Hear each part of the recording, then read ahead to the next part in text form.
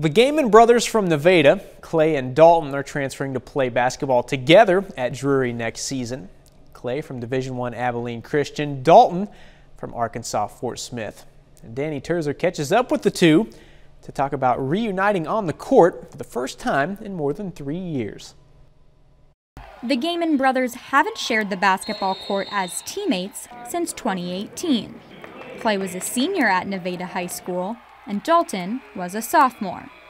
When the opportunity presented itself once again, they couldn't pass it up. Not a whole lot of people get to experience that kind of thing with their brother. The two are transferring to play together at Drury University in Springfield.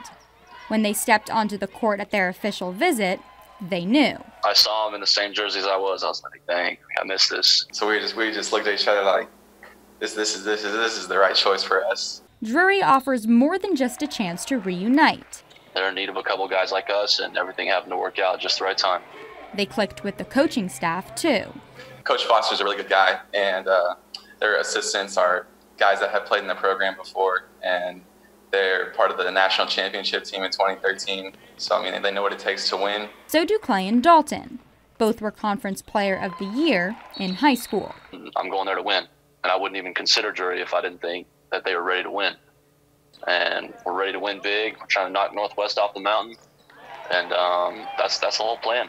I mean, I want to ring. I want to win a tournament championship. Clay and Dalton push each other to be better. Growing up, he was always kicking my you know what. But I mean, as we get a little older, I mean, I put on some pounds. I mean, it's about 50-50 now.